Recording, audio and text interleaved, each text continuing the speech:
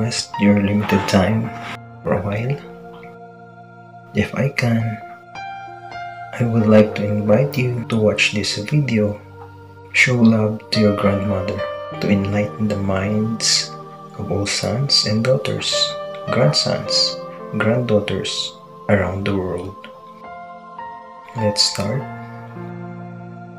Violeta L. Gadot. A grandmother that everyone around her says she's arrogant and quick to anger. That is why many people avoid her and do not like her due to her attitude. But as her grandchildren and family, we continue to understand and love her for the reason we always think that someday all of us will become grandparents also. And we do not want to regret when that day will come. And for me, the 3 reasons why our grandparents are getting arrogant. Number 1, they become forgetful. Nagiging nakakalimutan na sila at hindi nila halos alam ang kanilang ginagawa. Number 2, their eyes are dim and they cannot see well and could not hear very well. Malabo na ang kanilang mga mata at hindi na sila masyadong makarinig. And lastly, they are too weak to do what they want to do. And they want something from us sometimes that they are shy to say, which is we have to show our care and love to them.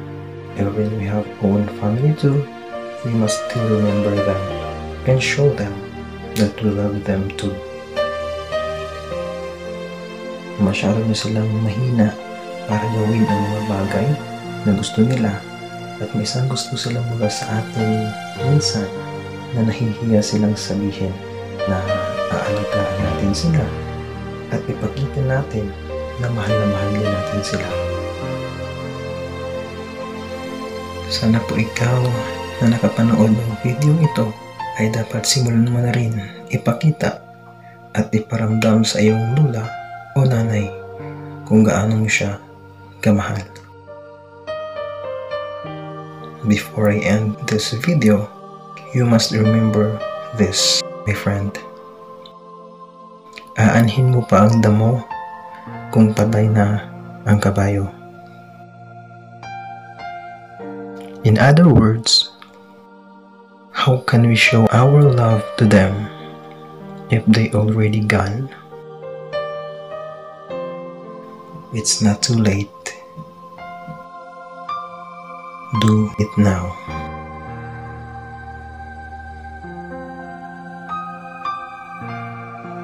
Thanks for watching. See you in my next video. Kung nagustuhan niyo ang aking video, please subscribe and hit the notification bell para updated kayo sa susunod ko pang mga videos. God bless.